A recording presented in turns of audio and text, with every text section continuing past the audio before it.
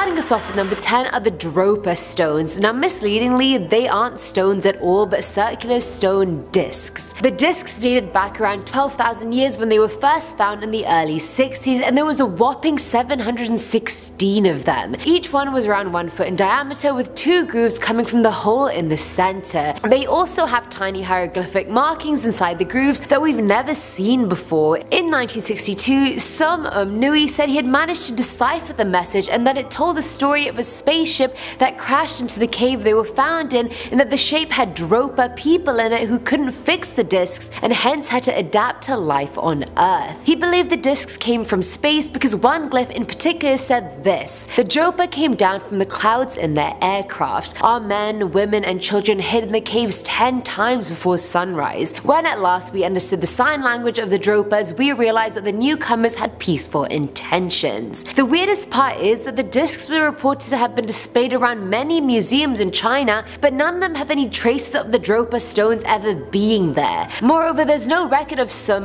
Nui being a Chinese name or any link to him and the stones outside of China. So on one hand, we don't even know where the discs came from, and on the other, we don't even know who the man is who found them. Coming in at number 9 are the String of Lights. In 2005, Leroy Chiao, a former NASA astronaut, was on a spacewalk when he saw a strange formation of lights pass him. He said as the sun started rising, he looked in the opposite direction and saw a line of 5 lights. They flew by quickly in an echelon formation, with the second light being slightly out of line. He himself had no idea what they were, and he speculated that they were a constellation of satellites or bright lights actually on Earth. One aerospace engineer called James Smith theorized what Leroy saw may have been squid fishing boats off the coast of South America. They use bright lights to attract the squid, and they usually appear on images from weather satellites, so the option is plausible. Either way, to see that in space would have been truly something. At number 8 we have the UFO sighting. So back in 2015, NASA was accused of stopping their live feed from the International Space Station just as the UFO came into sight. It's hard to tell in the video, but a tiny grey circular object rises and then disappears in the footage right before the cutoff. I mean, it could also totally not be a UFO, but it's still an unidentified flying object, so make of that what you will. Dr. Brian O'Leary, an ex-NASA astronaut, said there's abundant evidence that we're being contacted and that civilizations have been visiting us for ages.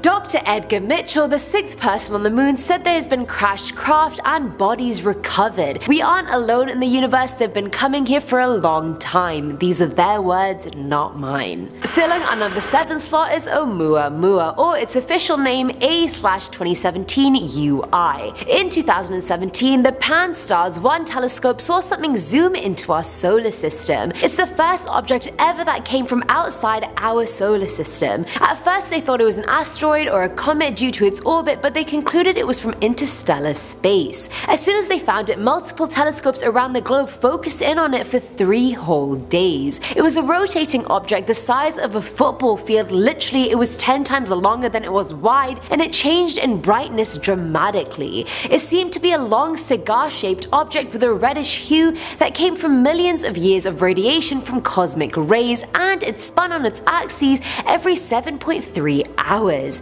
Its Hawaiian name Oumuamua means a messenger that reaches out from the distant past, which is pretty fitting if you ask me.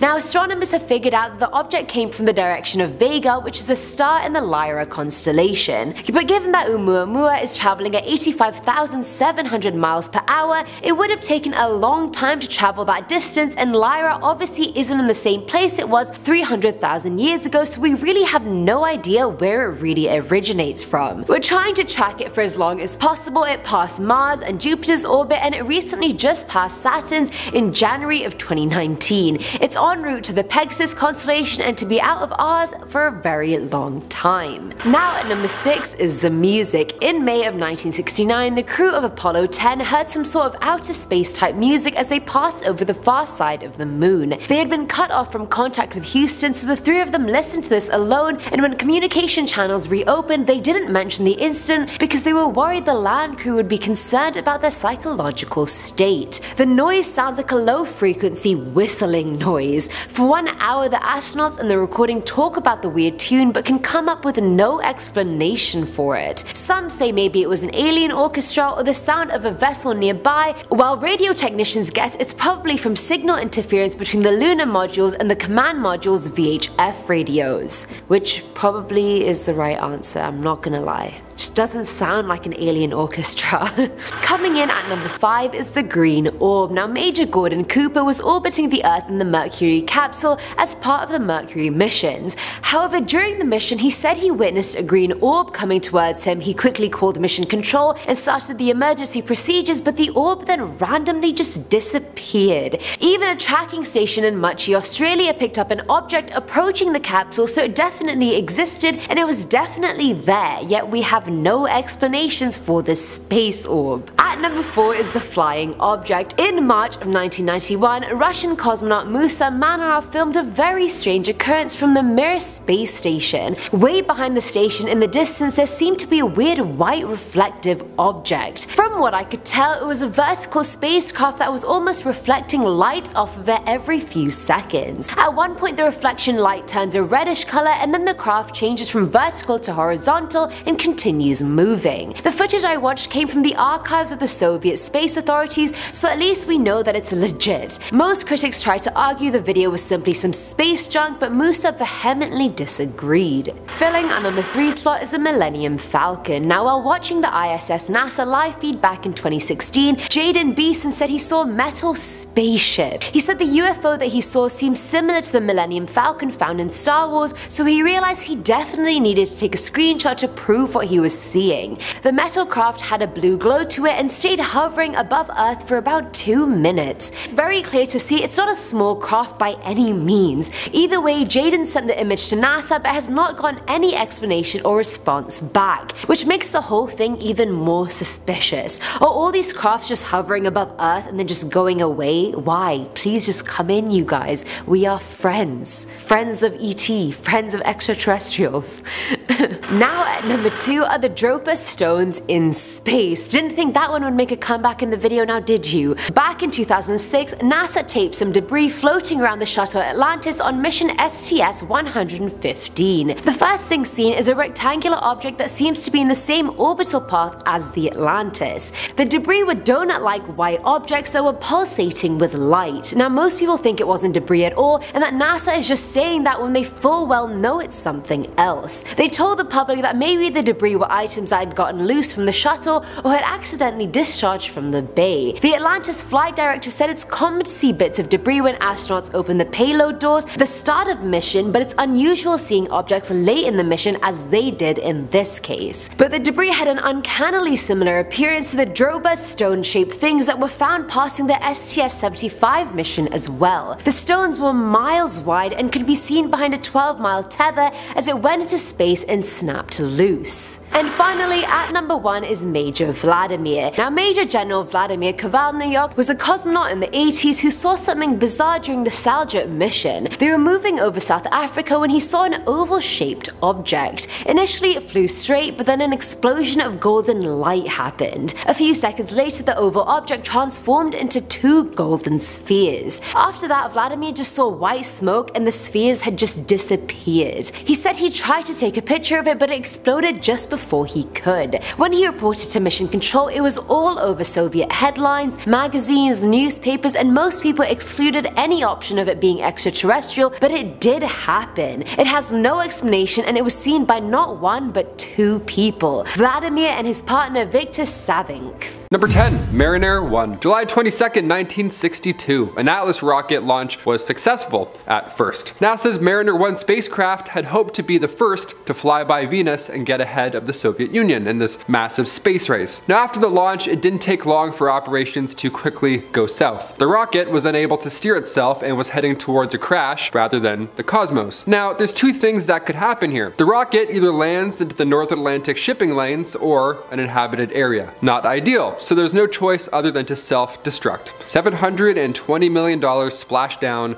minutes later. It turns out this was all caused because one programmer left a hyphen out of one equation. That's how long ago it was, where one hyphen just caused all that damage. Classic. Number 9. Phobos 1. 1998. We'll look over to the Soviet Union for this one. We'll go back and forth. Back in 1998, they launched the Phobos 1 spacecraft to study Mars's moons and even land a probe on Phobos, the largest moon of them. Now on September 2nd, 1998, mission operators lost contact with the spacecraft and they never heard back. Yeah, it just ghosted them and then drifted away in space. That's a bit rude if you ask me. So what went wrong? Where did it go? Well, software uploaded on August 29th. Well, it turns out somebody missed a single character when they uploaded software on August 29th. Again, a single character caused all this chaos. This put the spacecraft in a steering test mode for some reason, which also deactivated the spacecraft's thrusters, so eventually the solar panels couldn't face the sun anymore and it ran out of battery power. And also, communication drifted away forever and then just died. That's so sad. Number 8, the second shortest spacewalk. Luca Parmitano, an Italian astronaut with the European Space Agency, faced what's possibly my new worst fear. Here we go. July 16th, 2013, not that long ago at all. During a spacewalk on the 36th expedition to the ISS, the International Space Station, Luca's helmet began to fill with liquid. Not water, but rather liquid coolant. Water would be bad alone, just splashing around in 0G, but liquid coolant, you can't even drink that, know what I mean? I mean, as if you could drink water in the suit, like it's Looney Tunes. Both are bad. The spacewalk continued for over an hour before Luca was back in the ISS and free from his suit of doom. Yeah, he was fine, but this accident could have been a lot worse. The second shortest spacewalk in the station's history. More than fair. Drowning in a weird liquid around your head, I couldn't even imagine. That's my new nightmare. Yep. Number 7, space workout gone wrong. Look, zero gravity, I can't even imagine how hard it is to stay in shape while you're floating on the ISS, just in space. It's funny to watch astronauts work out while they're strapped down to a treadmill, but it's vital for that return trip later on after the space mission is complete. They land back on Earth and they're like, oh yeah, gravity, oops. You know, gotta keep those legs nice and strong. Working out in zero gravity can have its dangers. Back in 1995, astronaut Norman Thagard was working out, getting his lunar leg day in, doing some knee bends, all that good stuff. But while doing so, one of the straps snapped off of his foot and flew upwards, hitting him in the eye. Yeah, gravity or not, that's gonna leave a mark. Thagard then had trouble looking at light from that point on, which when you're in space, that's really not ideal. Just trying to avoid the sun as it's going around you all day long, oh, that's exhausting. Steroid eye drops helped Thagard's eye ultimately, but it could have been a lot worse. Imagine losing an eye in space. Thor lost that eye in space, you know what I mean? Thor. That's pretty badass either way. Number 6, Apollo 1. The first fatal accident in the history of US spaceflight happened on January 27th, 1967. The first manned mission of the Apollo space program. Now, it happened during a simulated launch. A fire broke out in the command module of Apollo 204 at Cape Canaveral Air Force Station in Florida, ultimately taking the lives of astronauts Gus Grissom, Edward White, and Roger Caffey. Design flaws in the hatch door made it impossible to open in time to save the astronauts. So it was honestly just terrible situation. Apollo 13 faced issues as well in 1970 when an oxygen tank failed. The crew was supposed to head out to the moon, but they had to obviously return once faced with these impossible tasks. Ron Howard did a movie about it called Apollo 13. Done very well, but again, nothing can compare to the real situation, I bet. God, that's so scary. Anything like, all these sound terrifying, don't get me wrong, but like the fact they're happening in space or in like a really tight enclosed area, I'm sweating talking about it. Number 5, Soyuz 11. It was April 1971 when the Russians launched the world's first space station, Salyut 11. 3 cosmonauts aboard said space station spent 3 weeks observing, conducting experiments, dare I say, normal space station behavior. But their return trip, however, on June 30th, that's when things took a tragic turn. The spacecraft made a normal re-entry and a normal landing, but when the ground team opened up the hatch, all 3 cosmonauts had suffocated. See, what happened was a faulty air vent had opened 30 minutes prior when the descent module separated and the cabin just depressurized just like that. And from that point on, the Soviet and US space programs would now ensure that their astronauts are always wearing their spacesuits during any phase of any mission where depressurization could possibly occur. Just to be safe, yeah, it's terrifying. This is so terrifying. I'm literally sweating doing this list. Couldn't imagine how scary that would be. Number 4, Project 1794. This project was created with the goal to build a sort of saucer-type aircraft that would be designed to shoot down Soviet attacks. Now, the program, which was created in the 1950s, was quite ambitious and had some pretty lofty goals. A team of engineers began trying to build a disc-shaped aircraft, but here's the real kicker. They wanted it to be capable of traveling at supersonic speeds at high altitudes. The documents about this project show that they wanted to be able to travel at Mach 4, which is 4 times the speed of sound, and they wanted it to be able to reach an altitude of over 100,000 feet. At the time, the project was estimated to cost around $3 million,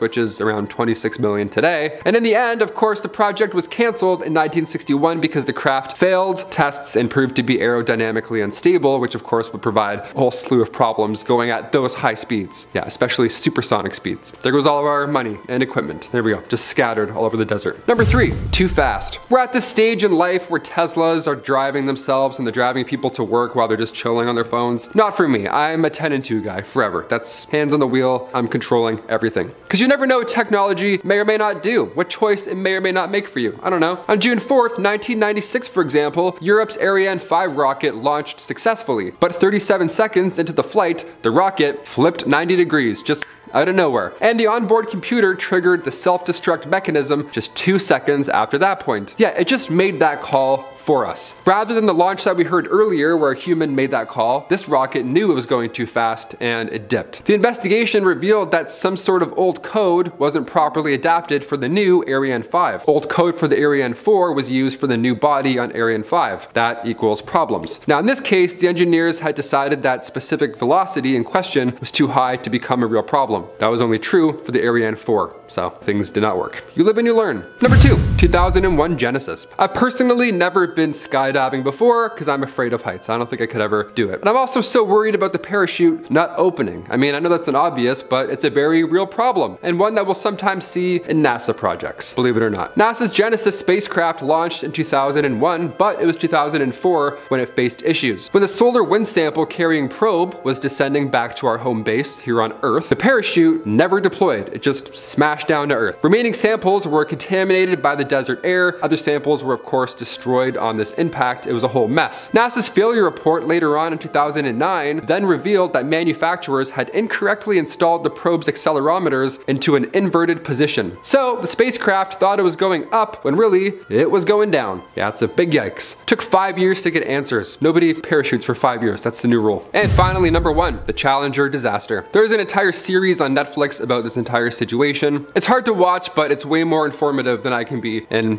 45 seconds. On January 28th, 1986, barely a minute after the space shuttle Challenger lifted off, a malfunction in the spacecraft's rubber seals that separated its rocket boosters caused a fire. And from that point on, everything happened so fast. The blaze quickly spread up the rocket itself, and the disaster led to the deaths of all the astronauts on board, including the life of a teacher, Krista McAuliffe. With it being -3 degrees Celsius, the engineering team predicted some sort of failure, but NASA had already delayed this project multiple times, so they wanted to press on anyways. The disaster resulted in the temporary suspension of the space shuttle program. More than fair. Again, if you haven't seen the documentary on Netflix, it's really informative. It's sad, obviously, but it's good to know. Number 10, zombie star. While the idea of a human coming back to life and hunting for brains is spooky, to me the knowledge that dead stars can do the same, even the eating each other part, is both scary and exciting. This is Tycho, a former white dwarf, which is a star that has, quote, died and gone supernova, exploding into a fantastic show of cosmic energy and matter with the power and brightness of 1 billion suns. And usually a white dwarf will stay dead, but not in a binary system where there's more than one star at the center. Sometimes these previously deceased stars can come back to life. And they do this by feeding off the energy and material from their neighboring star and powering themselves back up, not unlike a zombie eating somebody's brains. Scientists believe that this may have to do with what they call dark energy as well, which theoretically makes up about 3/4 of our universe, but since we have yet to truly detect or understand it, these zombie stars will remain a mystery. But they look super cool, right? Number 9, alien bones. Captured on August 14th, 2014 by the Curiosity rover, this photo appears to show something on the surface of Mars that could chill you to the bone. A femur on the surface of the red planet. Many conspiracy theorists and alien enthusiasts alike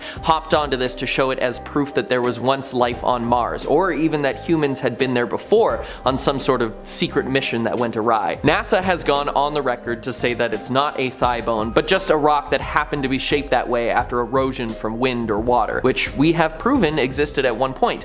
But come on. If it really was a bone, do you think that they'd tell us? Though I'm inclined to go with the scientists on this one, it would be kinda cool if we had proof of aliens on Mars. If you think there are aliens out there, hit the like and subscribe buttons to help us bring you the most amazing videos on them. Number 8, Eye of Sauron. The Rings of Power just finished its first season as I'm recording this video, and since I still have Tolkien on the brain, this photo of the Fomalhaut system made the cut. A relatively young system at 440 million years old. For comparison, our sun is about 4.5 billion years old. Fomalhaut and its surrounding disk of space dust have been the subject of a lot of controversy in the astronomical community. The images captured interest scientists not only because they look like they came straight from Mordor, but because of the zombie planet that has been tricky to find. The photos taken show that the dust ring is not centered around the star, but is shifted and elongated into the eye shape, which indicates something of large mass on the outer parts of the system, which scientists believed could be a Saturn-sized planet. Investigations have been conflicting over the past few years, with researchers believing on and off that the planet exists, and with Hubble images being inconclusive, which is why we call it a zombie planet, because it keeps coming back to life in a way amongst researchers. The system may have gotten its strange ring shape from all of the comet activity as well, with over 2,000 comet impacts daily, many of those comets being over 1 kilometer wide.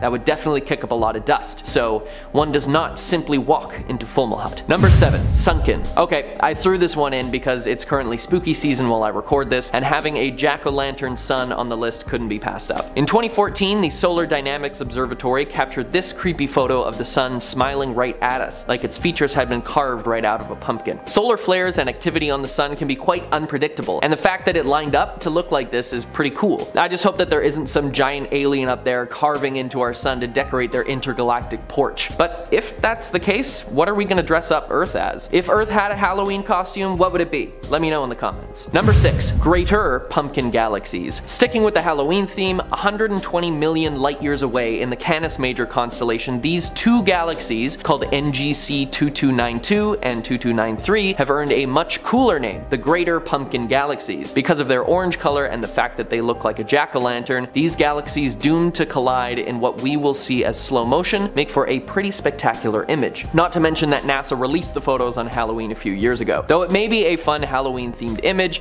there is a scary truth about them. They're on track to collide with each other. And as the two galaxies draw closer, they begin to spin around one another and could eventually form one single spiral galaxy. But when that happens, there will be some cosmic consequences. Things smashing into each other at ludicrous speeds and exploding out into the darkness with the force of many nuclear bombs. But we don't actually know what will happen until it does. While some may say it reminds them of the Great Pumpkin, I would say that it looks more like a 100,000 light year across Jack Skellington. Number 5. The face of Mars. This freaky famous photo was taken by the Viking 1 orbiter in 1976 and shows us what is very clearly a face embedded in the surface of Mars. A massive one at that, judging by the scale of what's around it. It very clearly has 2 eyes, a nose, and a mouth. Uncanny, really, especially for being what NASA has called a cosmic coincidence, because with enough time and space, literally anything can happen. When investigated again in 2001 with a better camera, it was not to be seen. Was it just a mound of rocks and dirt that was blown or moved away, or was it something more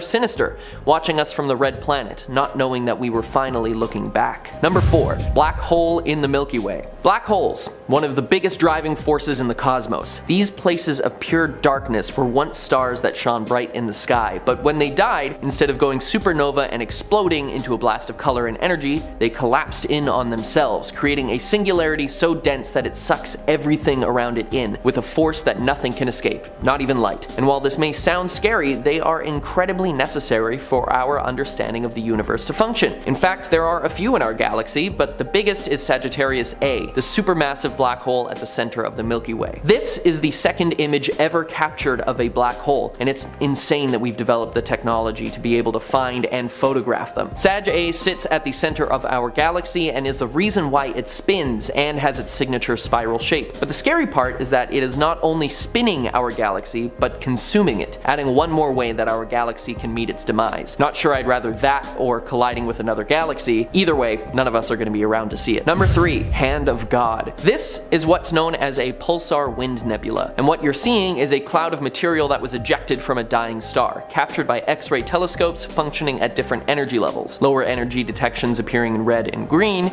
and higher ones in blue. While we can explain what this stellar specter is made of, we can't quite figure out why it takes the shape it does, and NASA is still wondering if the pulsar particles are interacting in a specific way to make it look like a hand. When the new readings were taken, the ones appearing blue, they realized that one part of the hand is actually shrinking at a different speed than the rest, implying that the two areas were physically different, and making us all wonder what the hand is reaching towards. Number 2. Ghost Nebula. Known formally as SH2-136, really rolls off the tongue. This reflection nebula has some pretty startling shapes appearing within it. A reflection nebula nebula does exactly what you think. It reflects light from nearby stars and galaxies. The energy from stars nearby is not strong enough to ionize the gas of the nebula, but it is enough to illuminate the dust and make it visible to us. Looking at the picture, it's a no-brainer why it's earned its much cooler name, the Ghost Nebula. You can see little figures waving from the edge of the space cloud. They even appear to have horns. I'm not sure what that's about, but I'm here for it. Give me all the spooky space specters. Again, this is just one of those cosmic coincidences that we can't explain, and that if we existed at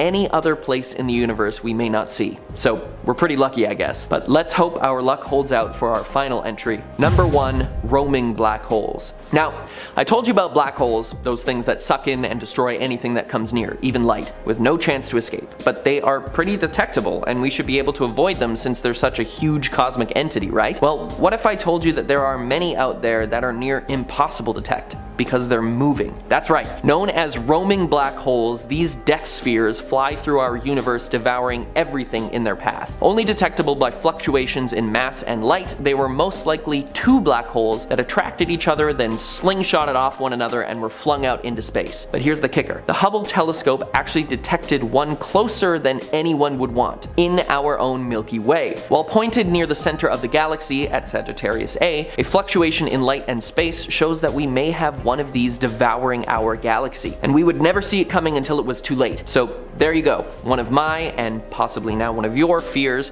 roaming black holes. Space is crazy and terrifying. It is absolutely baffling and will never cease to impress me the technology and knowledge we have developed in our time as a species to investigate beyond our own planet, especially since at the end of the day, we're all just monkeys with car keys. Number 10, Spaceballs. Over the course of decades, humans have begun to clog up the Earth's surrounding area with space junk. Defunct projects, satellites, broken or discarded pieces of spacecrafts. It will become a serious problem at some point, and it's beginning to show. There have been many instances now of strange metallic balls crashing into the ground and being found in multiple countries: Mexico, Spain, Vietnam, Namibia, Australia, and many others. They hurtle towards the Earth, and some have crashed a little too close for comfort. Most of these mysterious objects seem to just be auxiliary fuel tanks from satellites that were discarded or crashed nearby, and they fell off early, landing in a completely different place than was planned. But some of these, like the one in Mexico, still require more investigation, as they don't match any of the parts that we would have expected to be entering our atmosphere. This one even has an antenna, and reportedly fell from the sky while making strange noises, but was not accompanied by any fire, like a lot of debris entering the atmosphere would have. So where did these things come from then? Number 9, WTF. In 2013, the Catalina Sky Survey at the University of Arizona spotted an object in the night sky, and it seemed to have some weird properties. The object didn't move as though it was solid like rock, but it seemed to possibly be hollow, and it had a density of about 10% that of water, and it seemed to be about 6.5 feet in diameter. Large enough to house a person.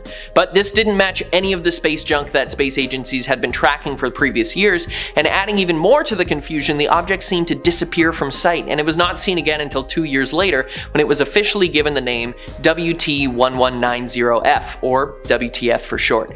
Pretty fitting.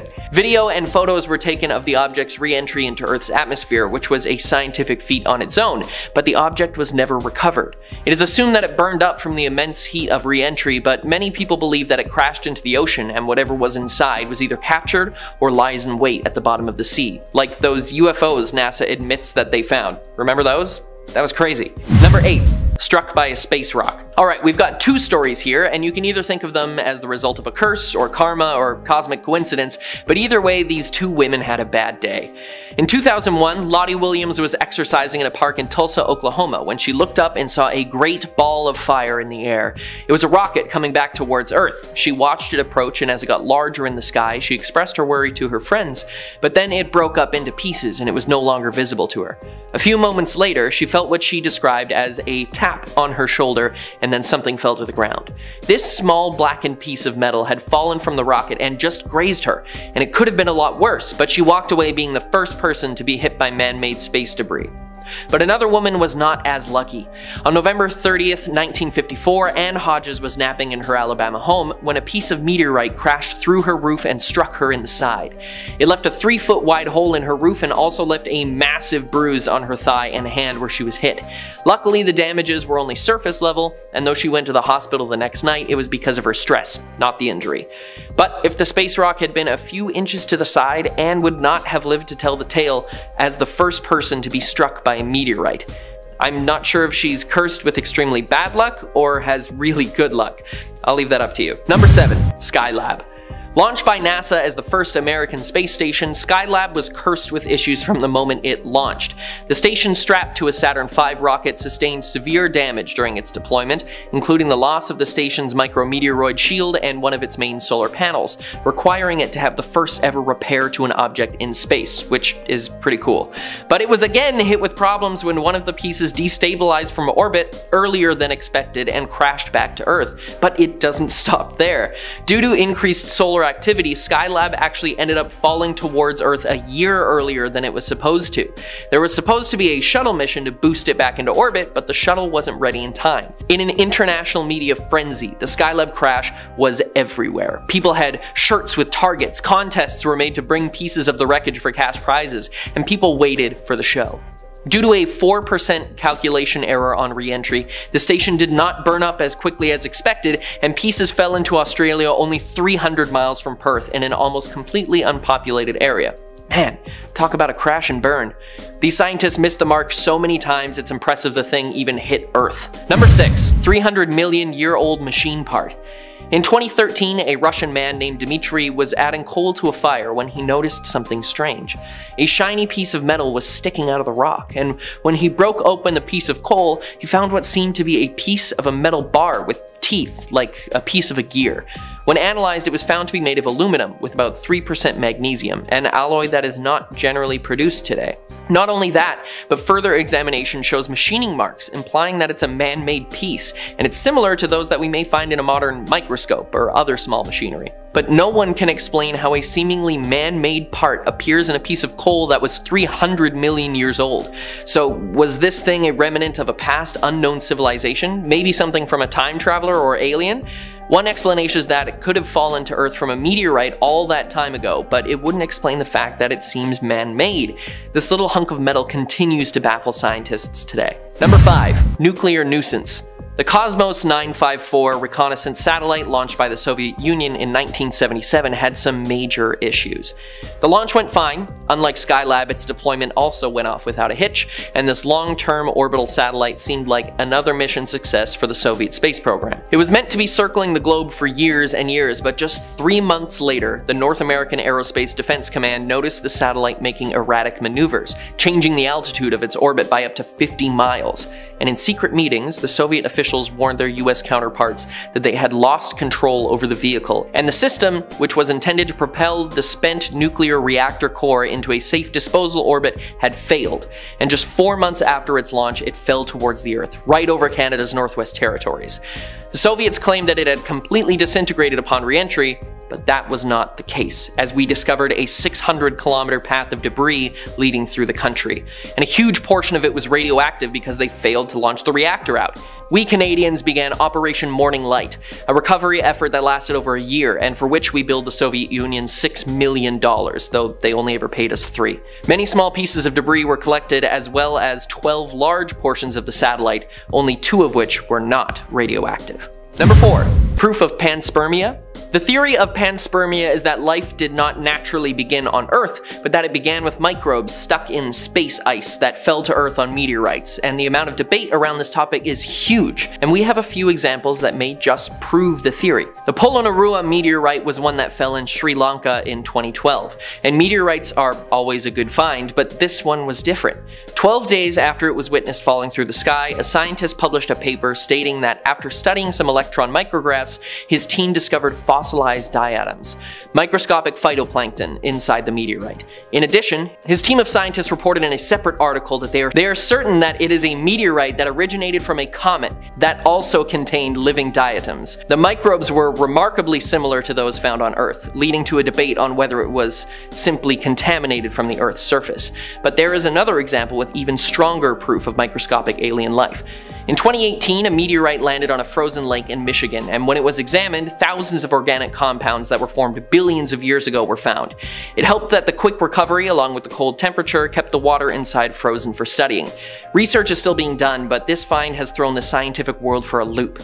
Hopefully the organisms don't leave us with some alien curse or disease. Number 3. The Chelyabinsk meteor. Many of us will remember the 2013 meteor that rocked the world. At 20 meters in diameter, it was the largest natural object to enter our atmosphere since the Tunguska event, which destroyed a wide, remote, forested, and very sparsely populated area of Serbia. The Chelyabinsk meteor also is the only meteor confirmed to have resulted in many injuries, though they were all from indirect causes. There are many videos of the event and they are truly terrifying, especially when you learn that the meteor was completely undetected until it entered our atmosphere, which caused worldwide panic. The flash as it began to burn up was brighter than the sun, and when it exploded midair, the energy output was equivalent to the atomic weapon used on Hiroshima, sending out a massive shockwave that damaged buildings and was felt and heard for hundreds of miles. All of the 1,500 people injured were hurt while running or from broken glass or other indirect factors of the meteor. There was even another meteor which was detected to have a close approach on the same day, which was 10 meters larger and flew by us only 16 hours later. Man, February 15th, 2013 was a busy day for meteors. Number 2. Oumuamua. Discovered by the University of Hawaii's Pan-STARRS-1 telescope in 2017, Oumuamua is the first known interstellar object to visit our solar system. It was originally classified as a comet, but there were no signs of cometary activity after we witnessed its slingshot past the sun at a blistering speed of 196,000 miles per hour, or 87.3 kilometers per second. It was briefly classified as an asteroid until new measurements found it was accelerating slightly, which is very strange for any interstellar body. This massive cigar-shaped object is nearly a quarter-mile long, or 400 meters, and its elongated shape is unlike anything we've witnessed in our solar system. Observation has shown that it may have come from the star system of Vega, though with the speed it was moving, it would have taken over 300 million years to make the journey to our solar system, and Vega was nowhere near that position at that time, leading to further questions. Many scientists believe that this could actually be an alien superstructure, as its strange journey and acceleration are studied more and more. Paul Kotis, manager of the Center for Near-Earth Object Studies at NASA's Jet Propulsion Laboratory, said that it's a strange visitor from a faraway star system, shaped like nothing we've ever seen in our own solar system neighborhood. Whether it's just an interstellar asteroid or someone coming to see what's up with Earth, we may never know, as it's being launched away from us after making a slingshot maneuver around our sun, the angle and trajectory of which some use as proof as the object being controlled or even driven by something. And finally, we reach our number 1, the Hypatia Stone. The Hypatia Stone is one of the single greatest astronomical discoveries that we have ever made. Found in the Sahara Desert by Ali A. Barakat, this is no ordinary meteorite, but one that contains the remnants of a rare type of supernova. Some have even described it as a supernova in a bottle. Named after the ancient mathematician and astronomer Hypatia, who was the first female scholar in her field to have her life and accomplishments recorded, overcoming sexism in the process. Scientists are still learning more about its origins. It's believed that the stone was born in what is known as a Type 1a supernova, a rare kind of supernova where a dying star or white dwarf begins to leech energy off of a nearby star and regains energy in the process. These so-called vampire stars circle each other until the white dwarf has recovered enough energy to reignite the stellar reactions and explodes in a massive cloud of dust and pure energy, shooting things imbued with strange elements out into the ether. Measuring the metals found inside the stone is how we verified that it came from this kind of supernova, and that it crashed to Earth nearly 28 million years ago after being launched through space by the explosion. Having a supernova in our hands has helped us answer so many questions about the physics of space, but if you ask me, if there was one interstellar item that could have an alien curse, it's the rock that contains pieces of a rare supernova.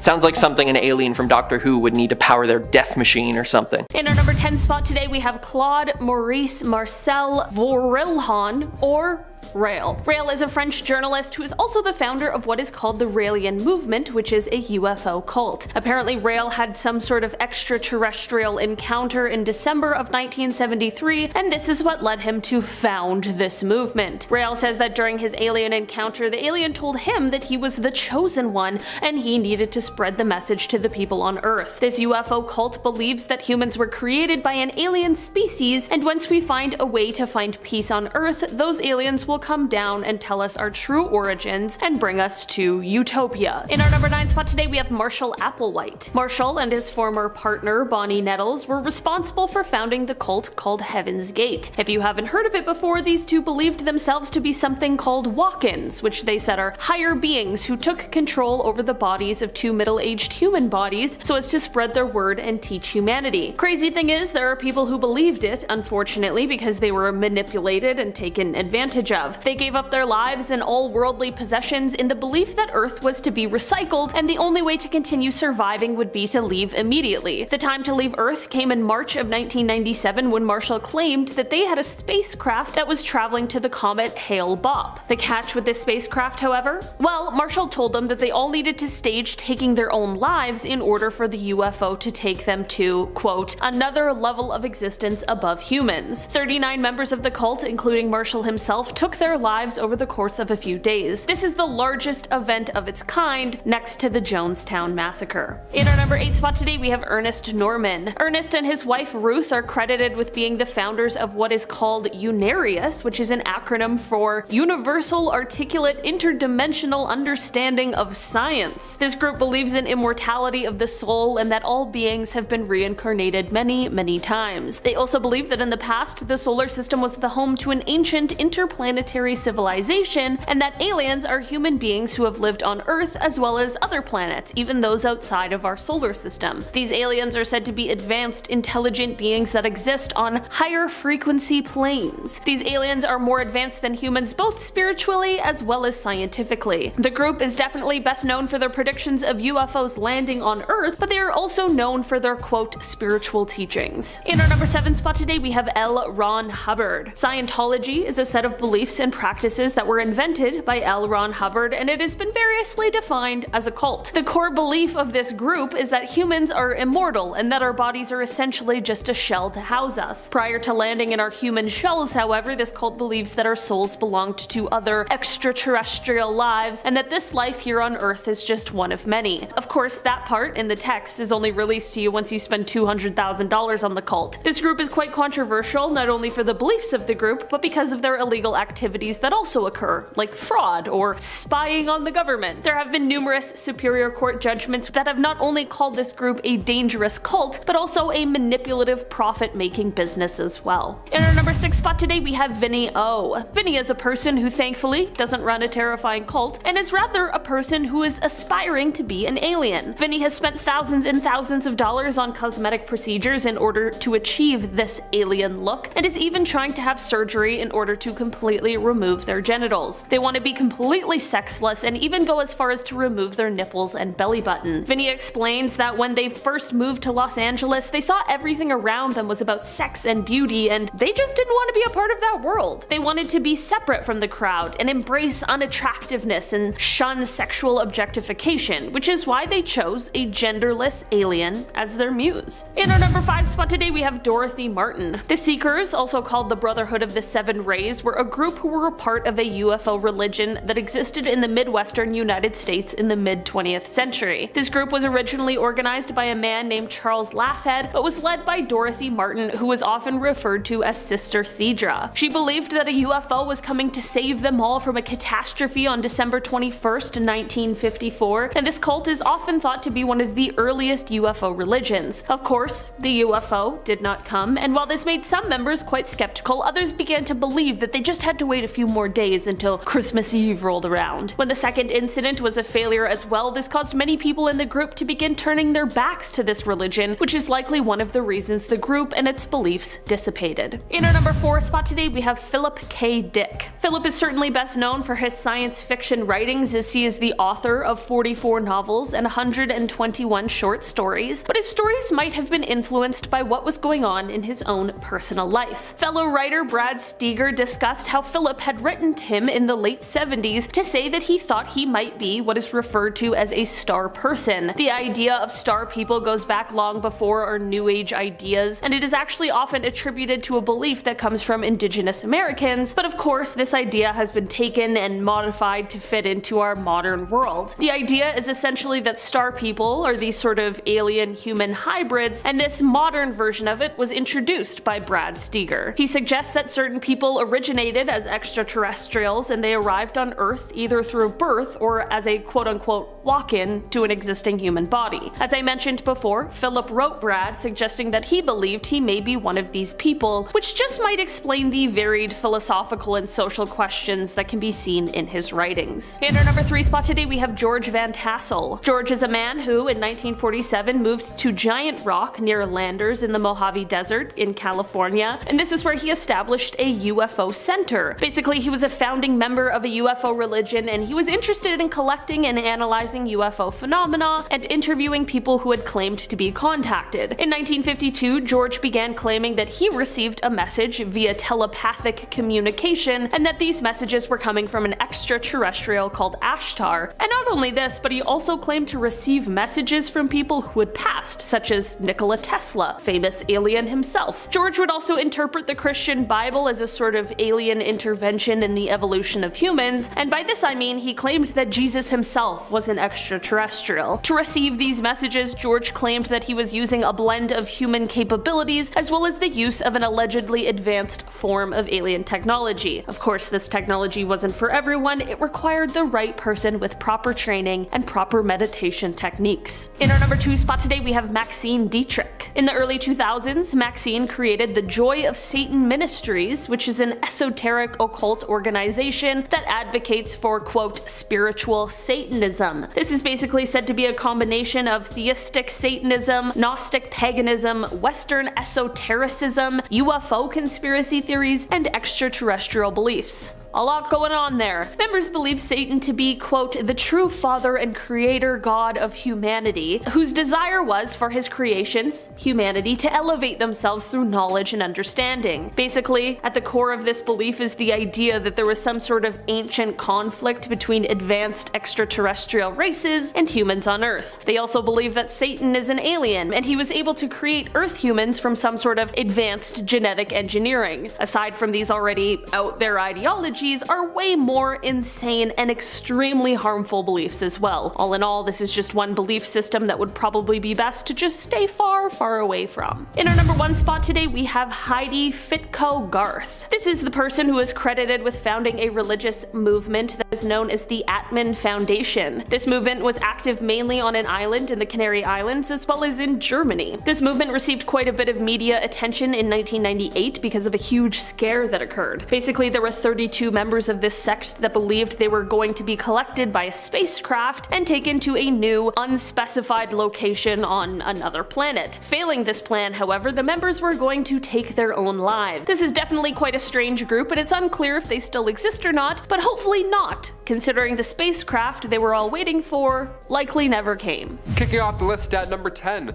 WASP 96b. Okay, we have to talk about some James Webb goodness in this list, of course. NASA just released a handful of photos from its $10 billion project. This telescope launched last Christmas and the gifts have finally arrived. And I'm terrified. We are so small in the universe. What is going on? In the cluster of photos, we see a giant exoplanet called WASP 96. And no, it is not full of wasps. I mean, I hope not, who's to say? But it could hold secrets behind human existence. WASP 96 is a gas planet half the size of Jupiter, 1,150 years away from us. It orbits its star every 3 to 5 days, so I hope you love New Year's parties because you're gonna have a lot of them. Thanks to our boy James Webb up there in space, we can now see that there's lots of water surrounding this planet.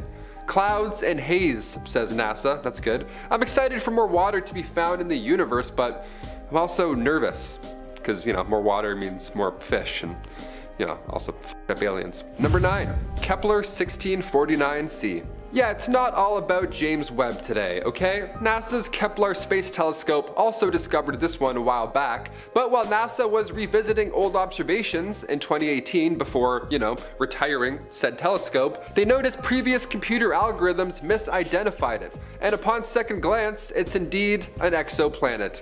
Yep, 300 light years away from Earth. It's a tad larger than our planet, and it receives a good amount of starlight. It receives about 75% of what our own sun gives off. Thing is, Kepler 1649c orbits a red dwarf, meaning solar flare-ups could prevent further life from evolving, which could be a good thing, could be a bad thing, I don't know. No aliens, please, thanks. Number 8, Ross 128b. I love the names for all these exoplanets. It's just like Jake 21a. You're like, okay, potentially habitable. So much monster energy.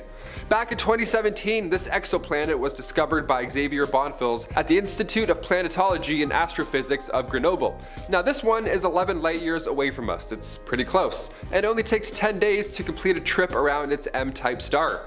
The star is redder, cooler, and dimmer, so perhaps this planet could one day host life. Or maybe it one day already did. Who's to say? Either way.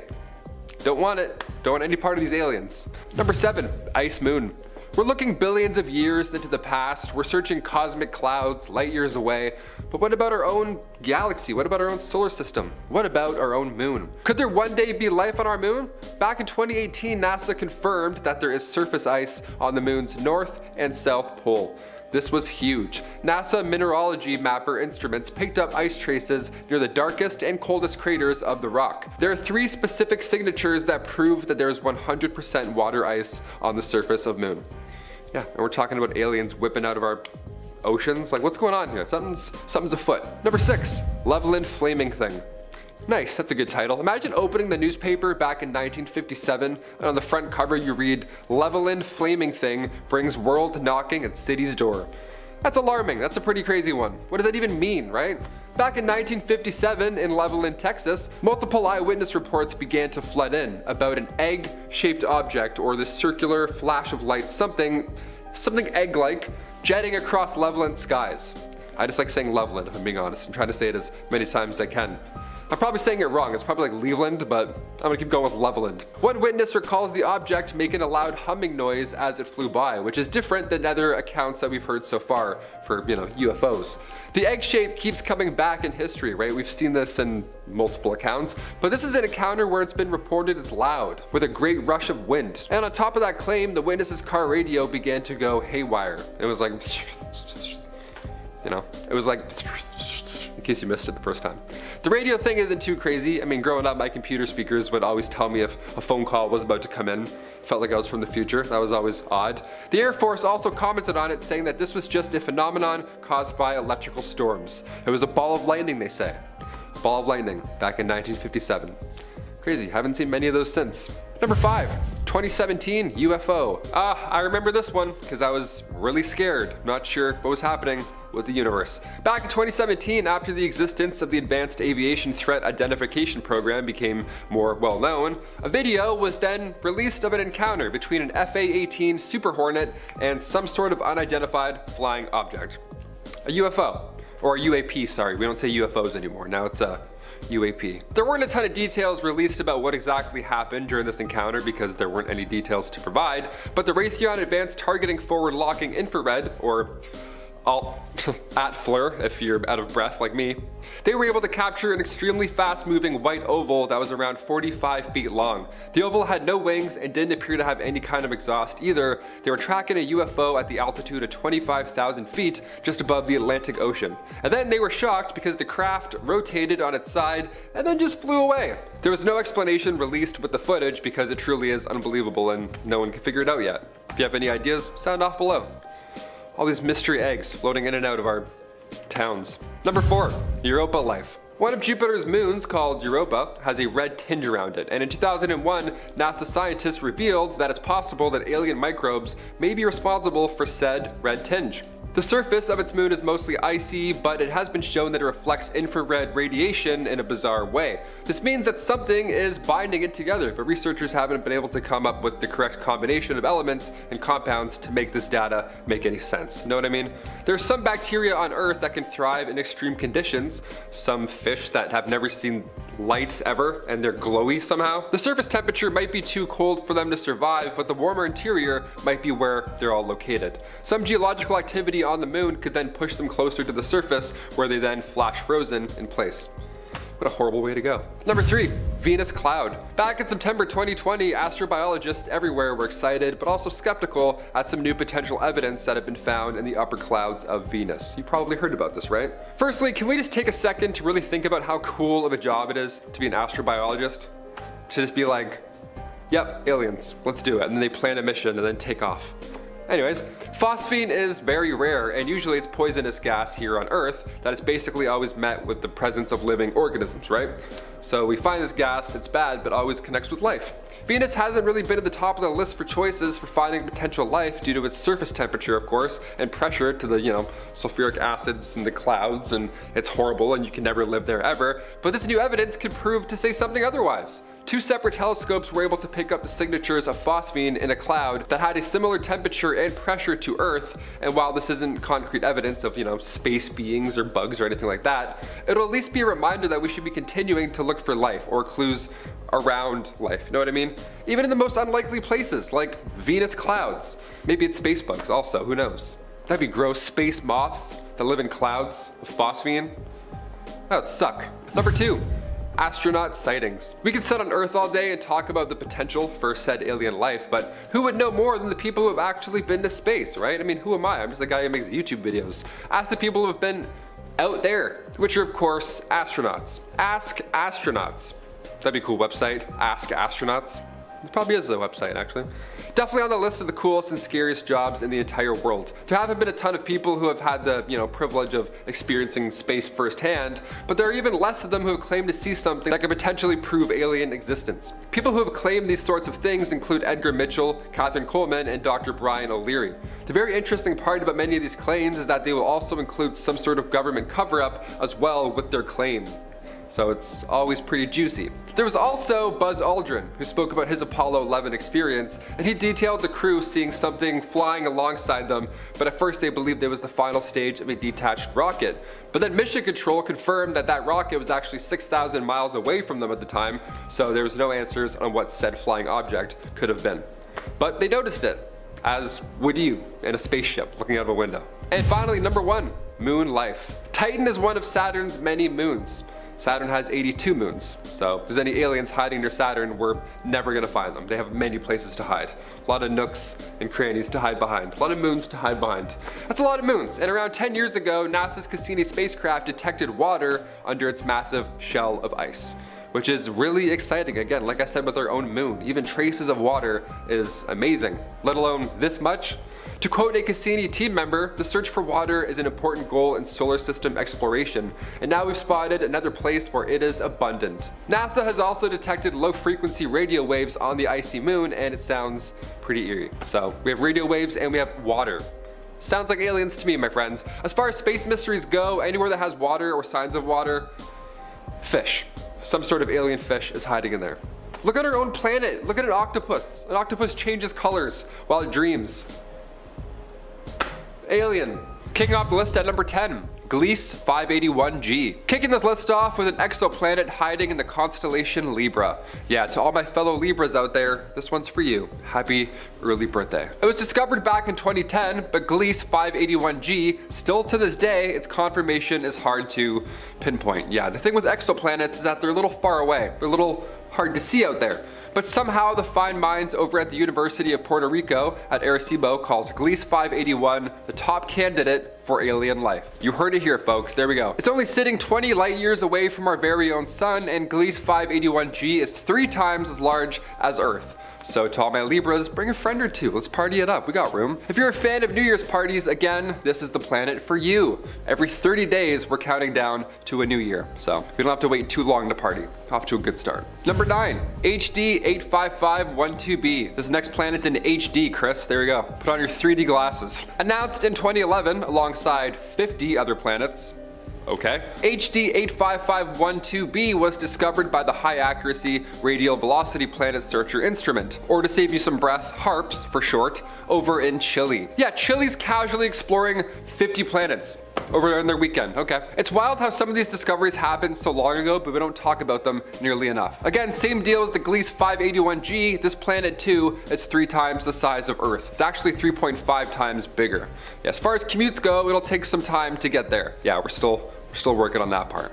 The HD planet hides around 35 light years away from us. This one you can find in the constellation Vela, aka the Snail. Is it truly habitable? Is there water on this planet? Well, that's to be determined. Our boy James Webb's gonna take a peek real soon. Number 8. Gliese 581e. Wait a minute, how many Glieses are there? Is a single Gliese a goose? What's going on here? In typical part 2 fashion, I had to include another Gliese. There's actually 4 of them in total. I'm not going to do all 4 though. For more than 4 years, the HARP spectrograph attached to the ESO telescope in Chile, they were finding groundbreaking discoveries for 4 years straight. Astronomers found the lightest exoplanet so far to this day. The lightest planet, that's crazy. This one is quite small compared to others on this list. Gliese 581e is only twice the mass of our Earth, whereas the planet furthest out, Gliese 581d, orbits its star every 67 days. While Gliese 581e completes its orbit every 3 days. You know what I mean? Yeah, having a birthday every 3 days? Oh, what a nightmare that would be. I'm never going to this planet. This one can stay off our radar. Little small Gliese, little Gliese. Number 7, carbon on Mars. It's one thing to have Elon Musk tweeting about going to Mars or whatever he's doing over there, buying Twitter, I guess. But when NASA talks about it, I get a weird feeling, you know? It's NASA, you know? They're old school. They're like, we may have found carbon 40 years ago. Yeah. That's just it, that's the tweet. In 2022, just back in January, NASA's Curiosity rover measured carbon signatures on Mars. This is huge. Paul Mahaffey, principal investigator of the sample analysis at Mars, he says, quote, "We're finding things on Mars that are tantalizingly interesting, but we would really need to get more evidence to say that we've identified life." End quote. Okay, so we're close. It sounds like we're a little close. I don't know. Side note, imagine going on a Willy Wonka trip to Mars with Elon. Do we want to go? Like, he's announcing all these trips to Mars. I don't want to do that. I can't even drive to Ottawa for 4 hours, let alone Mars for years. No way. I'm homesick already. Number 6, Ryan Graves' UFO sightings. I mentioned this a little bit back in part 1, but I of course have to add more. Back in 2017, a $22 million defense program was put in place. It was called the Advanced Aerospace Threat Identification Program. Now its purpose was to study military encounters with UFOs. And at this point, Navy pilots were coming out with their own story. Their eyewitness account of seeing a UAP, or a UFO if you're old school. Eventually, come 2019, senators felt the need to be briefed on these sightings. It was that serious. After a vote by the Senate Intelligence Committee in June 2020, it was agreed that UAP reports were now to get added to the Intelligence Authorization Act for 2021 and going forward. That's crazy. That's why more and more footage is coming out now every other week, you know what I mean? These incidents were filmed ages ago, but only now are they being released. It's kind of cool. According to the Times, 120 incidents were studied during this case, and it turns out the US military is not responsible for any of the 120. If they happen to be advanced drones sent to spy on the military, it's kind of important to find out who sent them, know what I mean? And recently, a former Navy pilot, Ryan Graves, he spoke out to 60 Minutes, and he explained that these UAPs would pop up during training exercises every day for at least a couple of years. He says, and I quote, "If these were tactical jets from another country that were hanging out up there, it would be a massive issue. But because it looks slightly different, we're not willing to actually look at the problem in the face. We're happy to just ignore the fact that these are out there watching us train every day." That's a quote from Ryan Graves. Real pilot. And these are goosebumps for me. Awesome, I'm terrified. Are aliens real? What are we doing, man? Like, let's move on before I faint. My gosh. Number 5, Milky Way radio burst. On April 28th, 2020, 2 radio telescopes detected an intense pulse of radio waves, and they only lasted just a millisecond, but they left astronomers baffled. The reason for this is because this was the first time a fast radio burst had been detected this close to Earth. This signal was located only 30,000 light years from Earth, which places it in our Milky Way galaxy. That's pretty damn close. The Canadian Hydrogen Intensity Mapping Experiment, or again, CHIME if you want to save breath, they explained that the signal was so easy to pick up that CHIME wasn't even looking its direction and it still noticed the signal. It was loud and clear right in their peripheral vision. And another telescope, STARE 2, also saw it clear as day. Well, it looks like whatever the cause for the signal, someone or something, we saw it. So now what? We found you. You can come out now. Number 4, the Lorimer burst. This is a fast radio burst that was detected long ago. This was back in 2007, and it was named, of course, after the person who spotted it, Duncan Lorimer. Well, actually, it was discovered when Duncan assigned his student, David Narkovec, to look through archival data taken in 2001 by the Parkes radio dish in Australia. That's when they noticed. After analyzing this data, it was found that there was a dispersed burst that occurred on July 24, 2001. This burst was less than 5 milliseconds long, and it was located just 3 degrees from the small Magellanic Cloud. It still isn't quite clear what caused said signal, but it's thought that perhaps it may have been a singular event, such as a supernova, or an Avengers level threat. One of the two. Number 3. Light shifts. Back in 2015, a Penn State astronomer named Jason Wright explained that there were pretty erratic and spontaneous shifts in the light that was coming from a star that was newly discovered. Yeah, shifts in light. What's that about? This star sits about 1,280 light years away from Earth, and these shifts were very similar, as if something was passing in front of our view of the star. Scientists weren't able to connect this to any exoplanets or meteors or anything like that, so in turn, Jason whipped up an interesting theory that's lived rent-free in my head ever since. He stated that it's possible that the shifts are caused by massive objects passing in front of the star in a slow orbit, like an array of massive satellites or a structure, like the type of thing that would be produced by an intelligent and civilized life form. Or maybe it's an asteroid. One of the two. Either way, I'm scared. Again. Number 2. Mount Rainier. Not to be confused with Mount Chiliad, although there's definitely aliens there as well. Mount Rainier in Washington was bumpin' and buzzin' back in 1947. Pilot Kenneth Arnold made the first modern report of a flying saucer, or a UAP. Apparently it was a flying egg, actually, that's what it looked like. Kenneth saw 9 circular-shaped objects flying in formation. The classic formation, and they were flying at twice the speed of sound. So the Idaho pilot told the Air Force, and they laughed it off. They didn't believe him at all. He took this claim to his grave. Kenneth stood by what he saw until his death later in 1984. He said that he saw UAPs. He reached out to the Seattle Times in 1977, long before the movie Signs was made, and he said, "I made my report because I thought it was my duty. It was the only proper and American thing to do. I saw what I saw." End quote. And also end point. I'm, again, terrified. And finally, number 1. The lights. Okay, imagine you're driving home one night after a long shift at work, maybe you worked late and it's midnight. You're driving and you see a V formation, the classic formation, in the sky made up of yellow and orange lights. Do you pull over? Do you assume you're just, beyond exhausted and maybe this is all in your head? Because that's what I would do. Back in 2001, on July 14th, drivers along the New Jersey Turnpike saw just that. It was a touch after midnight and cars legit pulled over and people got out to get a better look at what was in the sky. Everybody looked at this thing for around 15 minutes. It was just hovering over top of the Arthur Kill waterway right between Staten Island and New Jersey. Just floating there, just doing alien stuff. One eyewitness, Joe Mavasio, recalls the sighting as one of the most amazing things he had ever seen. And then just like that, the lights vanished. They faded out one by one in typical alien fashion. Daniel Tarrant of the Carteret Police Department recalls seeing this with his own eyes as well. It was 16 golden covered lights in a V formation. Aliens are fun and all, but keep your eyes on the roads, my friends, I'm not looking at anything. Aliens or not, 10 and 2, we're getting home. That's it, seatbelts, I'm checking those mirrors.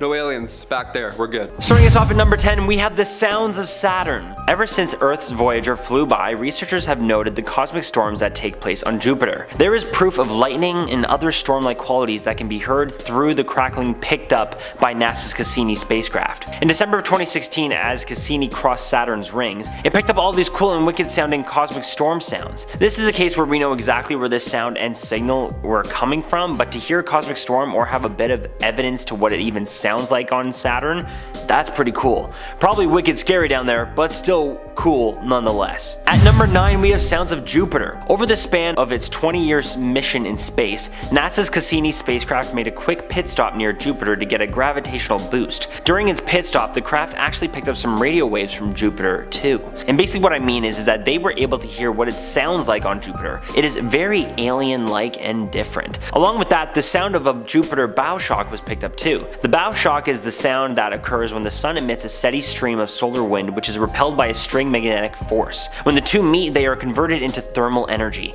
and make this bow shock reaction. So even though just like our number 10 spot we know where it's coming from, it still makes it quite a little bit scary. Coming in at number 8, we have a mysterious Puerto Rico signal. Back in 2003, researchers from SETI, the Search for Extraterrestrial Intelligence, operated a gigantic telescope in Puerto Rico to examine 200 sections of the sky and re-examine areas where they at one point had detected unknown radio signals. During this operation, they noticed that all former radio signals that were once once detected were gone. All gone except for one. Not only did this one last signal hang in there, but it had actually gotten even stronger than before. It was coming from in between the constellations of Pisces and Aries, but there's something really strange about that. That is that this is a location that is not known to have planets or stars. So where the freaking hell is this signal coming from? The signal was at a frequency that hydrogen absorbs and creates energy. One of the most basic elements on Earth is hydrogen, so some have suspected that it could be a sign of alien life, but once again, as well with most of the others on our list, who the heck knows? At number 7, we have light shifts. In the latter half of 2015, Jason Wright, an astronomer from Penn State, claimed that there were erratic and spontaneous shifts in light coming from a newly discovered star. This star is 1,280 light years away from Earth, and these light shifts were similar to the kind of shift that occurs when something passes in front of a star. Interestingly enough, scientists weren't able to connect this back to any other exoplanet, which is what led Wright to his theory that it could have been a large object or objects like satellites passing in front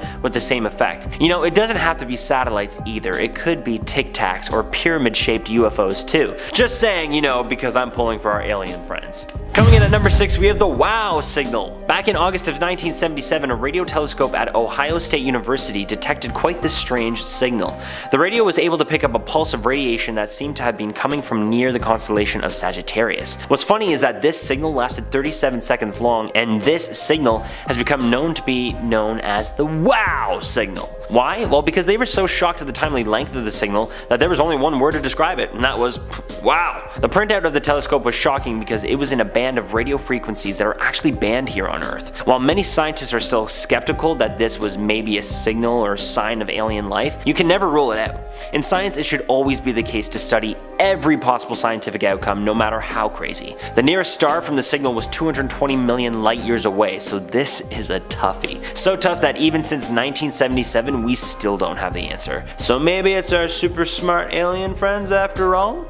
Coming in at our halfway point at number 5, we have a zombie star. Yeah, a star that is filled with zombies. All along we thought aliens were real and zombies were fake. We had it all bass-ackwards. I'm just kidding. But back in April of 2020, one of the signals that scientists got back amongst our number 1 spot, so keep watching, came from our own Milky Way galaxy. But this one specific and incredibly strong signal is said to be so strong that it could be picked up on any 4G cell phone at the time. It is also not fully proven, but believed that this signal came from a magnetar, a scientific cosmic name for a zombie star basically. And what do I mean by that? Well, when a star dies, it blows up into a supernova and then afterward collapses into a dense ball. If it becomes dense enough, then it becomes a black hole, and if not, then it turns into a neutron star. A magnetar is just a more powerful version of a neutron star, basically. So it is possible that this strong signal came from the stars of yesterday, a lot of yesterdays ago. At number 4, we have a beam from Proxima Centauri. Back in 2019 in New South Wales, Australia, scientists claimed they have discovered a mysterious beam that appeared to be from the Earth's closest star to the Sun, Proxima Centauri. This is a rather small star and is only around 4.2 light years away from us, which if you ask me still sounds pretty far away, but oh well. This star has an interesting exoplanet that is filled with rocks and is 17% larger than Earth's in its own habitable zone. You know what that means? Water is a possibility on the planet. And you know what that means? Where there is water, there is life. Scientists said that the signal shifted while it was being recorded because of the movement of the planet. And it is not fully explained or known how or why the planet was shifting, but I will tell you one thing, if water is actually there, then we already have our answer. It's aliens, people! Starting us off in our top 3, at number 3 we have HD 164595. How easy of a title is that? Which by the way is a name for a planet. Yeah, what a great name. I think it might be Scottish. Anyway, back in 2015 a Russian telescope detected a strong signal from a sun-like star named HD 164595. This star is located in the Hercules constellation and is 95 light years away and is 99% the size of Earth's sun. It has one planet that is the size of Neptune and has a 40-day year. Researchers at SETI, once again the search for extraterrestrial intelligence, have not been able to identify where the signal had come from. Claudio Maccone of the University of Turin in Italy told The Guardian back in 2015, "The power of the signal received is not unrealistic for Type 1 civilizations." Now what is a Type 1 civilization? Well, basically Earth. So maybe we have Earth-like friends sending us little love notes here and there just from an oddly named star, and if they do live there and exist, I really hope they have a better name for that one other than what us Earthlings gave it. Coming in at number 2, we have the repeating radio burst. Mysterious signals and sounds from space have been known to repeat all the time, but for the first time ever, researchers have noticed a pattern in a series of bursts coming from one source 500 million light years from Earth. Usually these fast radio bursts, or FRBs, are sporadic and untelling, but between September 16th, 2018 and October 30th, 2019, researchers up here in Canada recorded these bursts every 16.35 days. Over the duration of 4 days, this signal would release 2 bursts each hour and then go silent for 12 days. If they're coming in specific patterns, don't you think that means they are coming from another intelligent life source?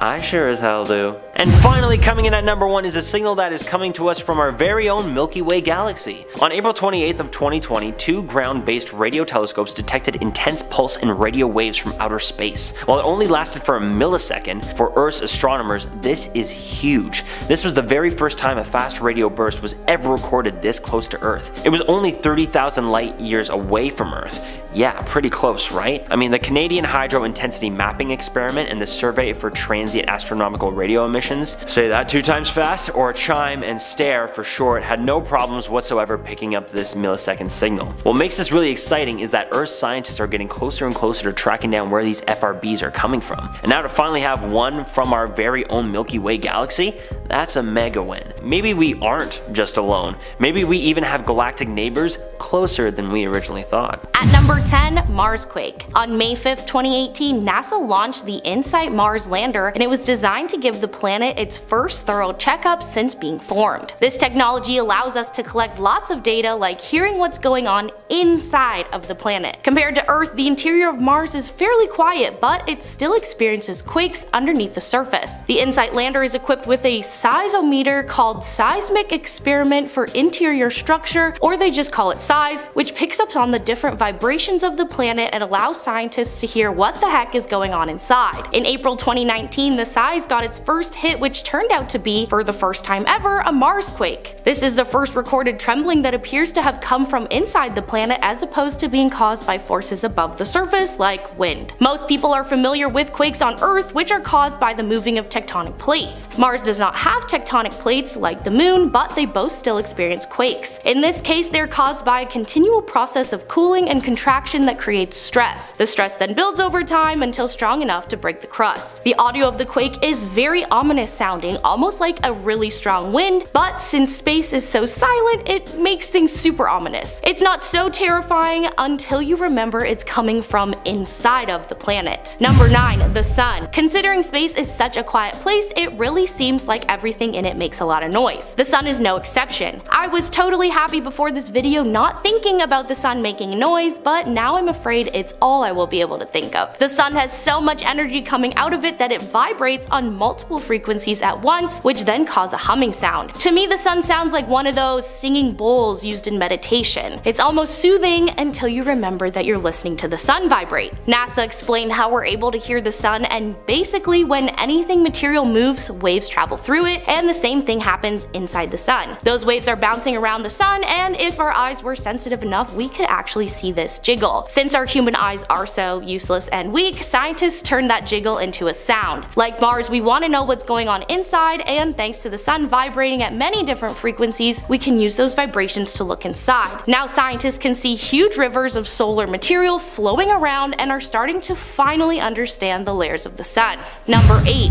Crossing Saturn's rings. October 15th, 1997 marks the day that the Cassini-Huygens was launched. Commonly just called Cassini, was a space research mission by NASA, the European Space Agency, and the Italian Space Agency to send a space probe to study the planet Saturn and its systems, including its rings and natural satellites. Cassini was the 4th space probe to visit Saturn and the first to enter its orbit, where it stayed from 2004 to 2007. During this mission, one of the things they discovered, unfortunately, was what it sounds like to cross the planet's rings. Saturn's rings are made up of billions of small chunks of ice and rock coated with other materials such as dust. The audio clip sounds mainly like static, but as it goes, you can hear more action and the sound becomes more intense. It's almost like the sound of a really heavy rain. Cassini's initial dive into the void of Saturn's rings was on April 26, 2017, when the sounds were recorded. Not only was this our first time hearing what this section of space sounds like, it's the first time a spacecraft has ever ventured into the gap between the the planet and its rings. The sound is so loud it's hard to believe that scientists were surprised to see just how empty it was. At number 7, Earth Whistle. This sound is terrifying because it sounds like something straight out of a video game. Space is far from empty, and as we are learning today, it's not very quiet either. Space contains energetic charged particles governed by magnetic and electric fields, and it behaves like nothing we've ever experienced on Earth before. Particles are continually tossed to and fro by the motion of various electromagnetic waves known as plasma waves. The plasma waves create a rhythmic noise that, with the right tools, we can hear across space. Basically, the waves create distinct sounds depending on the plasma they travel through. For example, the region tight around the Earth called the plasmasphere is pretty dense with cold plasma. Waves traveling inside the region might sound much different to those outside of it. Beyond the plasmasphere, where it's warmer, waves can create a high-pitched chirping sound like a flock of noisy birds. If you look up Earth Whistle, it sounds like the classic laser gun sound effect or like crickets and frogs at night. Either way, it sounds fake, and it's hard to believe it was recorded right by Earth in space. Number 6, Jupiter. Everyone thinks aliens live on Mars. Due to its similarities to Earth, maybe it is the one housing another life form. I would agree it makes a lot of sense that aliens are hanging out on Mars. That was until I heard what it sounds like on Jupiter. I mentioned earlier Cassini, the spacecraft that was sent on a mission to check out Saturn. Well, Cassini had a historic 20-year mission to Saturn, and while in space it stopped by Jupiter to receive a gravitational boost en route to its final destination. Cassini flew by Jupiter in January 2001. While it was flying by, it captured some spooky alien-like radio signals. Of all the sounds on this list, the ones on Jupiter sound the most like aliens. The other sounds were spooky, but this one sounds almost animated, perhaps like a conversation even. Apparently the sound comes from waves that were derived from an interaction of the magnetic field that surrounds Jupiter and the solar wind of particles speeding away from the sun. At number 5, unusually close signals. There are bright, fleeting blasts of radio waves coming from the vicinity of a nearby galaxy, and they are only pushing one of astronomy's biggest mysteries even further from an answer. The repeating bursts of energy seem to be coming from an ancient group of stars called a globular cluster. What's so special about that? Well, it's one of the last places astronomers expected to find them. These extremely bright and extremely brief bursts of radio waves are known as fast radio bursts, or FRBs. Originating billions of light years away, the FRBs have defied explanation since they were first spotted in 2007. Based on observations, scientists infer that the bursts are powered by young, short-lived cosmic objects called magnetars. That was until a couple of years ago when a fast radio burst was discovered and traced to a globular cluster about 11.7 million light years away near the neighboring spiral galaxy M81. At number 4, space roar. In space, nobody can hear you scream, but scientists did pick up on what they described as a roar. I don't know if you could find a scarier sound coming from space. Back in 2006, scientists began looking for distant signals in the universe using a complex instrument attached to a huge balloon that was sent to space. The instrument is called the Absolute Radiometer for Cosmology, Astrophysics, and Diffuse Emissions, or just ARCADE. The ARCADE was able to pick up radio waves from the heat of distant stars, but none of them were expecting what they heard next. The instrument listened from a height of about 23 miles, and it picked up a signal that was 6 times louder than what had originally been expected. They tried to source the loud sound, but soon discovered it was too loud to be early stars and far louder than the predicted combined radio emission from distant galaxies, so basically scientists were stumped. Even today, we still have no idea what the source of the roar was. Apparently, on top of not knowing the source, the mysterious sound is so loud that it's making the efforts to search for signals from the first stars formed after the Big Bang quite difficult. It's just out there, covering up our view of early stars and being emitted by something we can't yet imagine.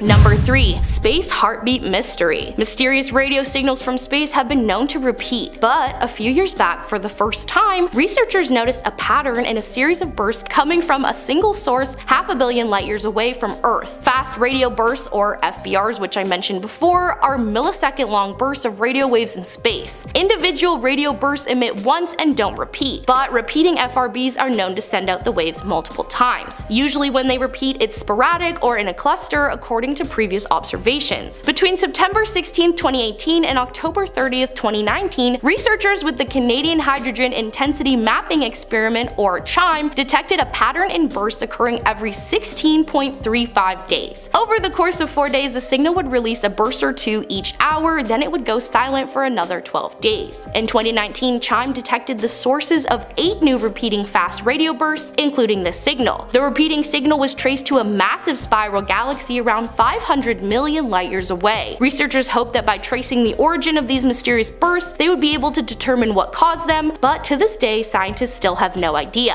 I know I mentioned aliens a lot, but come on. If anything is another life form trying to get in communication with us, it has to be this. What else would be able to stay so consistent in space? Number 2. Jupiter's bow shock. Well, we all know now that I think Jupiter is home to aliens already, but after hearing Jupiter's bow shock, I don't know if I'm more or less convinced. The sun emits a steady stream of charged solar wind which can be repelled by a very strong magnetic force, like that of the magnetic field of a larger planet. When the solar wind meets a strong magnetic force surrounding a planet, it's deflected and all its energy of motion is converted to thermal energy. This energized region is known as a bow shock. The name is borrowed from a similar phenomenon in aerodynamics. The sound of passing through this region was recorded by the Voyager spacecraft. Voyager 1 and 2 were both launched into space in 1977 to take advantage of a favorable alignment of Jupiter and Saturn. When the spacecraft encountered the bow shock, there was a very sudden burst of intense low-frequency emissions extending over a wide range of frequencies. To me, the bow shock on Jupiter sounds like the little aliens are just chilling, chattering away, and then explosion. It sounds like something big blows up, and the tone of it is much deeper than the high pitch of Jupiter itself. Once again, remembering that the sound was recorded in space makes it even crazier. And at number 1,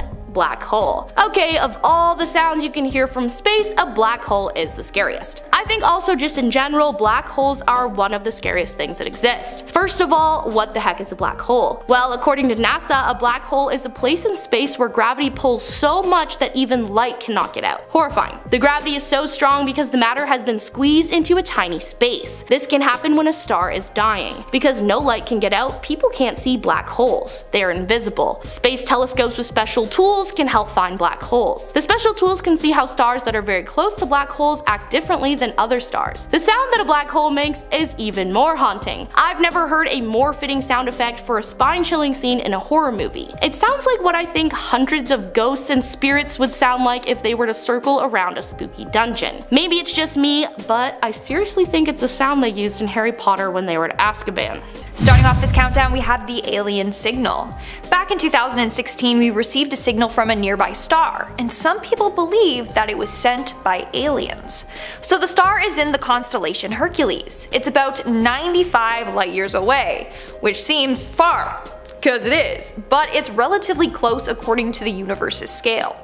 Anyways, this star is said to have at least one planet, and it's roughly the size of Neptune, and it's thought to have the right conditions to support life. So could this planet have life on it?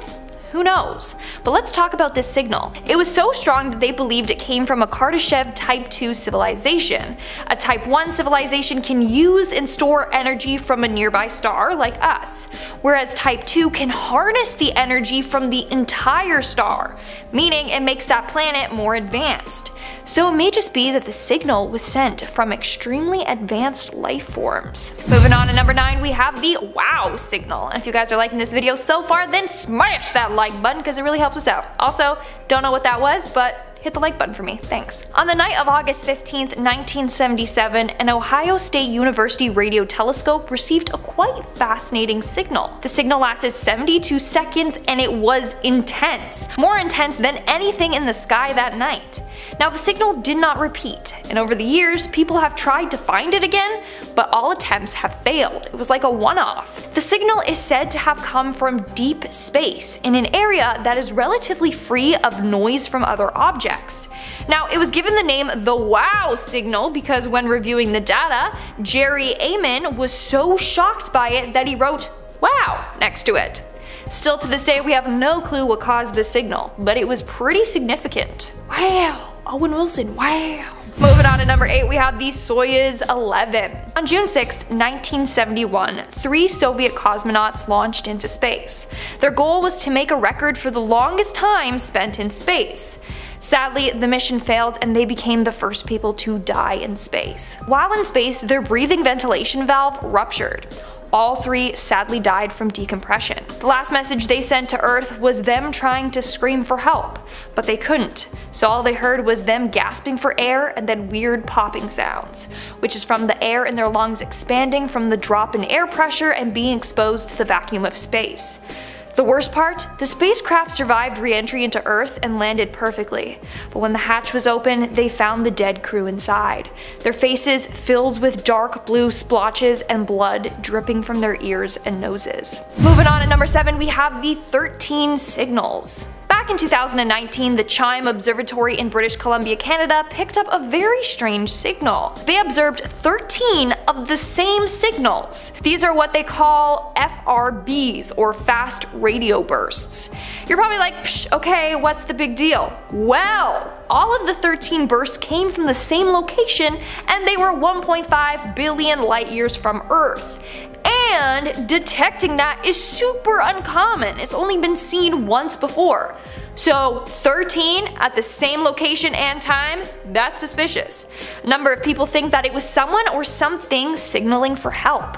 Could it be life on another planet? Aliens? Who knows? In our 6th spot today, we have the pattern. This next signal is pretty terrifying, and that's because it appears like clockwork.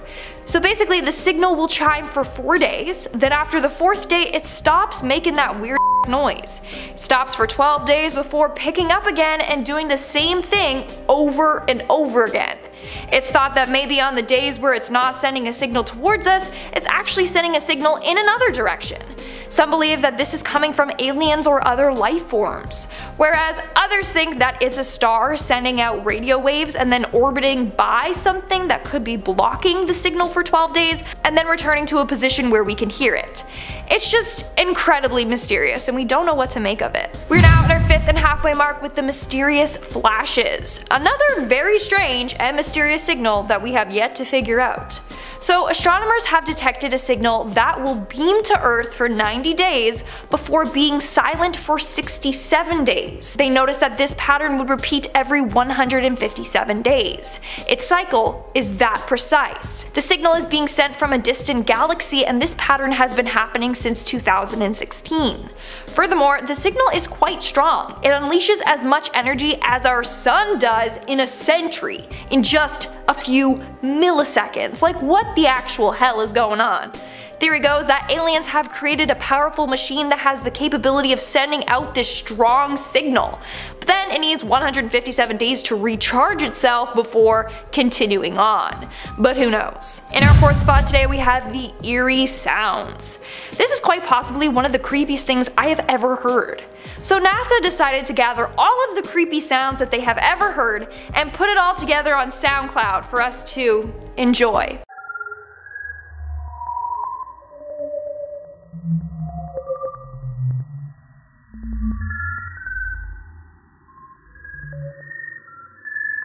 It literally sounds like aliens communicating with each other or something like that.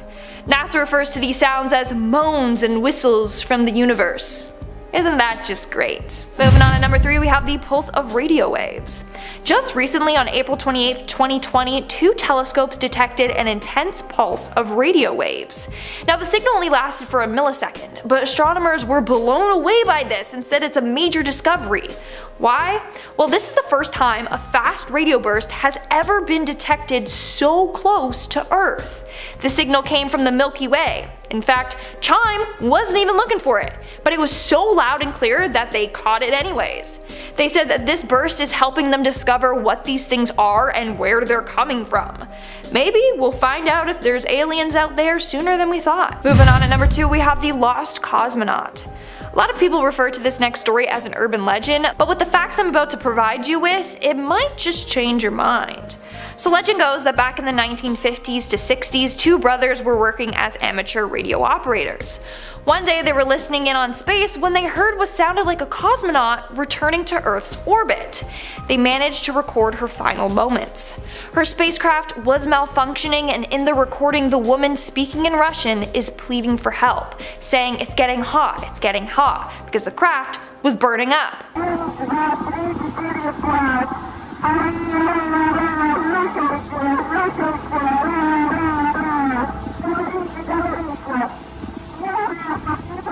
Turns out that her spacecraft caught on fire and she was frantically sending messages hoping someone would hear it and somehow help her.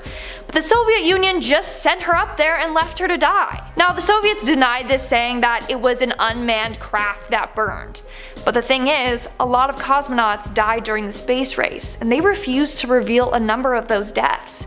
Half the time they would just cover them up. So this recording could be real. And in our number 1 spot today we have the final words. In 1967, Soviet test pilot, aerospace engineer, and cosmonaut Vladimir Komarov was sent into space on the Soyuz 1. However, the mission did not go according to plan and the spacecraft was extremely faulty. But Vladimir didn't really have a say in going on this mission. He kind of felt forced to do so. He said that if he didn't go, then the backup pilot would have had to go, which was his best friend, and he said he didn't want to do that to his friend, so he went and sacrificed his life instead. He knew the mission was going to fail, and he was right. Once he began to orbit Earth, a number of issues began to happen, such as the antennas not opening up properly. The worst came to him on his re-entry into Earth. On April 24th, 1967, during his re-entry, the parachutes failed to open. The signals he sent to Earth were haunting.